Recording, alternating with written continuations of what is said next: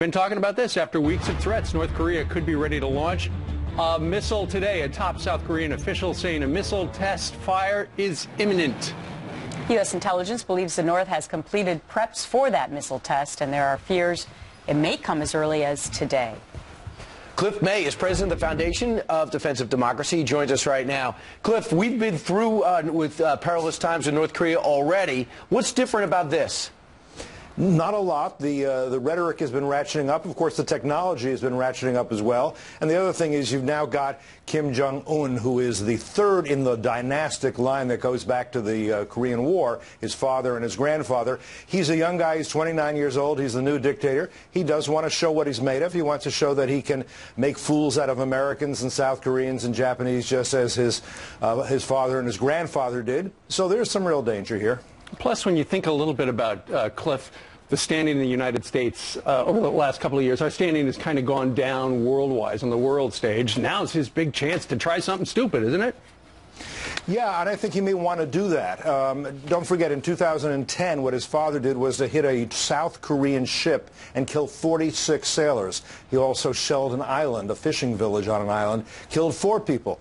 Basically, paid no price for it. He likes to show that he can do terrible things, and that not only doesn't he pay a price for it, but that he can get rewards for this kind of thing. He's been making fools of American presidents, or this dynasty has, going back a long time. They say, give me this, give me that.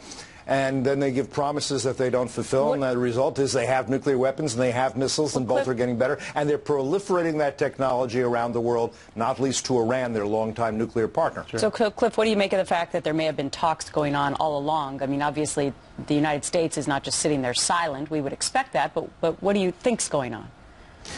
Well, when you talk to the North Koreans, it's pretty difficult because they make their demand. We don't know exactly, but they make their demands. They promise various things they don't intend to fulfill, and nothing really gets done that's very useful. And we have to recognize that we haven't been successful here for a very long time with the North Koreans.